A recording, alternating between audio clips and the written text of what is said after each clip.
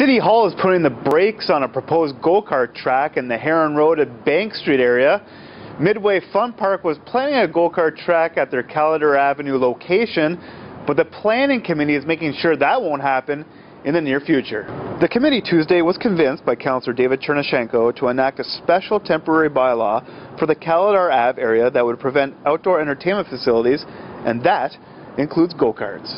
So this one really just sticks out like the proverbial sore thumb, because it's the one use that's just not compatible with where we're trying to go. The Community Association has been worried about the possibility of a go-kart track for about a year. Condensed in one area, and it's not really what we want. It's not what we envision for the community. The owner of Midway feels like he's being railroaded by the city, especially since the business specifically chose the Calendar Ave location because it was zoned properly for an indoor and outdoor entertainment facility.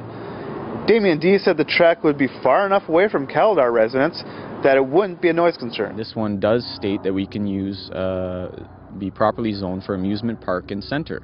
And park is outdoor entertainment. So now they're trying to change that on us. And like I said, we did a lot of homework trying to come up with a place that would be suitable for our application. City Council will be asked to endorse the bylaw at its December 14th meeting.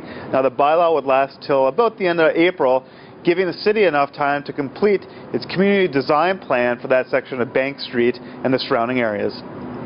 For Sun Media, I'm John Willing.